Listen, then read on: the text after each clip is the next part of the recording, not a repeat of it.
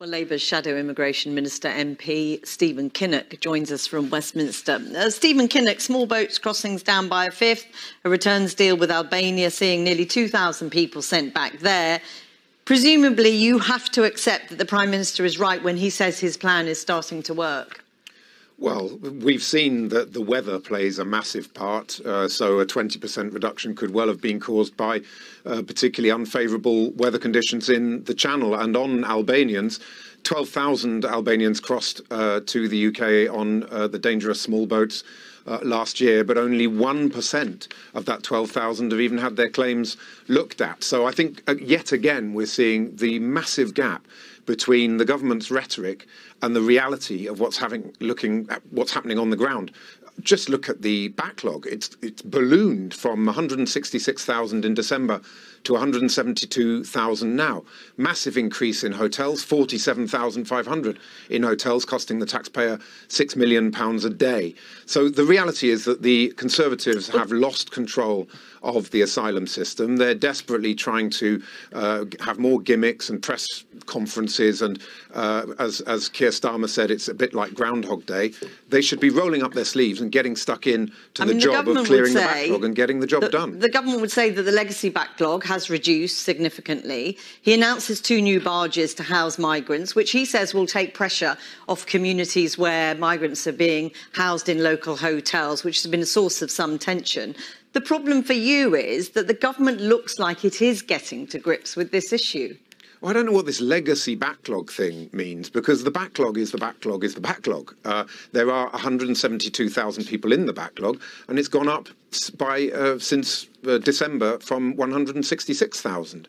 In terms of where Labour is on this, it's very clear. We have a 5-point plan. It is about scrapping the unworkable, unaffordable and unethical Rwanda plan, channeling that money into the National Crime Agency. It's about clearing the backlog by upgrading the seniority of caseworkers and decision makers. It's about getting a returns deal with the European Union, because we can actually build relationships rather than destroy relationships with our European partners and neighbours. It's about fixing the resettlement programmes like the Afghan scheme, which disgracefully this government has failed to make work.